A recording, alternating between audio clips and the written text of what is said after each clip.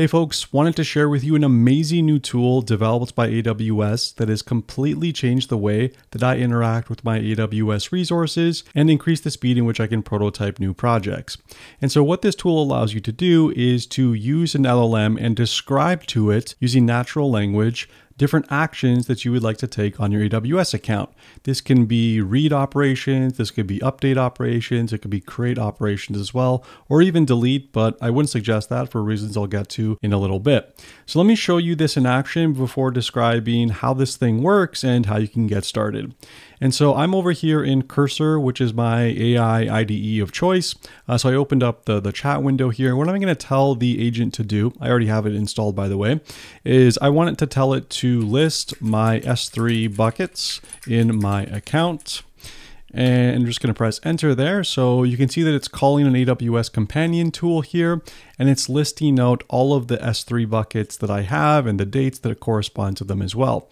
So using this tool, you can essentially interact with any AWS CLI command. Any AWS CLI command that exists, this tool will be capable of calling it.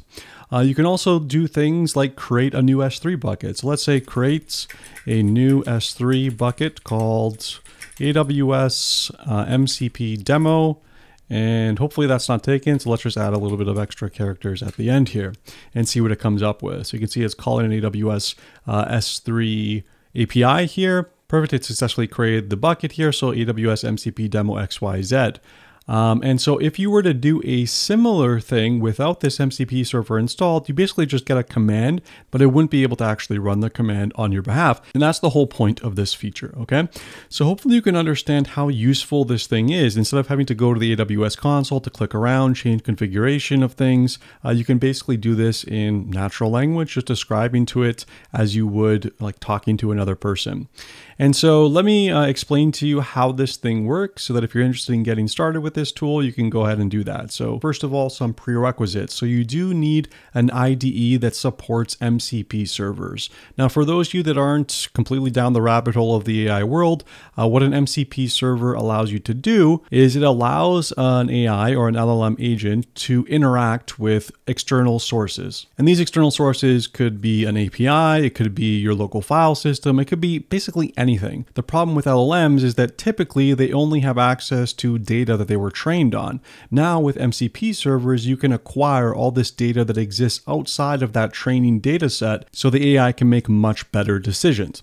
And so in order to do that, you need one of these different IDEs here. And there may be more that are supported by the time you watch this video, but this landscape is changing very, very quickly. So Cursor is the one that I use, that I prefer to use a lot. It's very handy, although it does cost money if you want to go with the paid version once all your credits run out. Amazon Q is completely free and it integrates with a lot of different IDEs. So you can go ahead and use that if you'd like. Then there's Claude Code, which is kind of a relatively new thing, and JetBrains, any of the JetBrains IDEs. So IntelliJ, PyCharm, RubyMine, all of those are supported as well.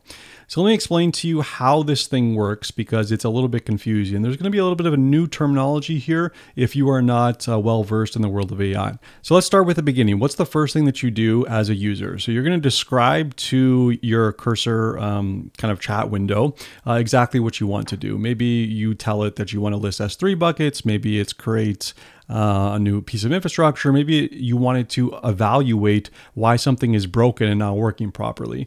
You put your prompt in here, and that's the first step, right? So that you can tell Cursor exactly what you want. And so how does Cursor know, or how is it capable of calling or interacting with AWS? So the key lies in the AWS MCP server, like we were just talking about. And what the MCP server's implementation contains, two commands that are important, but there's also a third that's not relevant. The first one is called suggest AWS commands. This is used if the LLM itself is not sure what CLI command it wants to run. So this is kind of like a fallback thing. It's not used all the time, but it's there just in case it needs further clarification. Now the call AWS tool, this is the one that's actually important. And what this allows you to do is assume that Cursor was able to generate a CLI command as a result of the prompt that you put in, like create an S3 bucket, for example. It will generate that CLI command and send it to this tool on your MCP server. this tool is then configured to run that command against your terminal.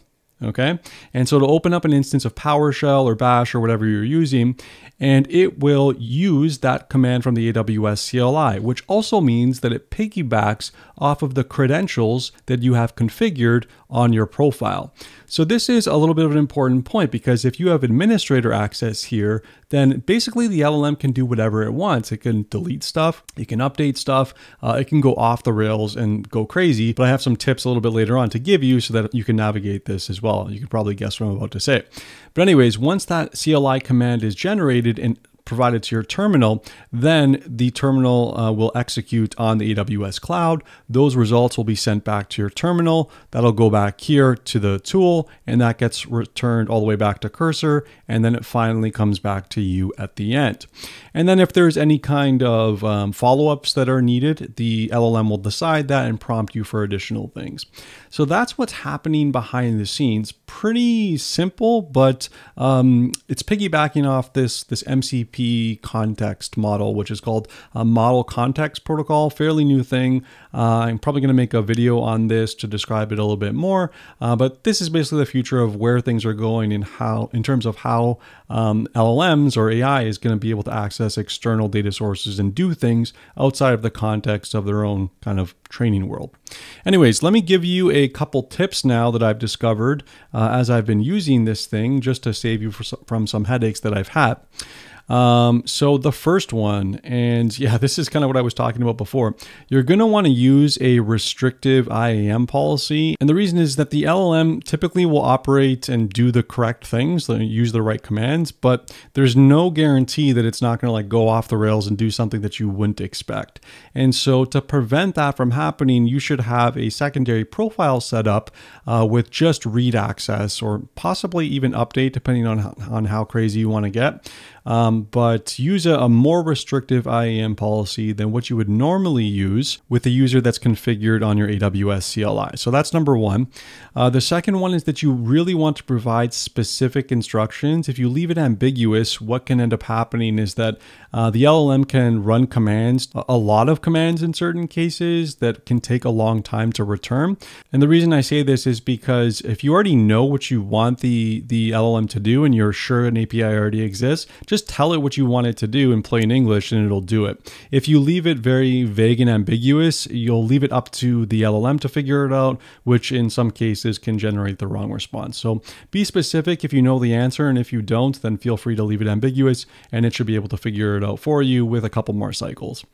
And my final one is, and this is kind of a neat little tip as well, which is that after you've created resources or updated things manually, you can ask the LLM to generate the CDK code or CloudFormation or Terraform, whatever IAC that you use, based on the operations that you just did in the text box, in the chat text box. Very, very handy if you want to go from, rapid prototyping in your IDE to now like, I want this thing to be more kind of production ready. So give me a template so that I can deploy it all out to the cloud and get it ready for my Git commit, for example. And so if you want to get started with this, you can go over to the GitHub website right here. So the name of the package is called, it's under AWS Labs/MCP. And they have a installation guide here if you scroll down a little bit. So available MCP servers, quick installation.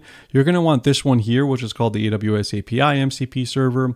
You can either one-click install to get this on Cursor, same thing for VS Code, or if you go into this and you scroll down, there should be, there's some very specific installation instructions if you're on Mac or Linux or whatever you're on. And so, I've been really happy with this tool so far. And I have to say, I was a little bit reluctant to jump on the AI bandwagon, but after a couple weekends of diving into it, I'm a lot more motivated now since I recognize kind of the power and the capability of these kinds of tools.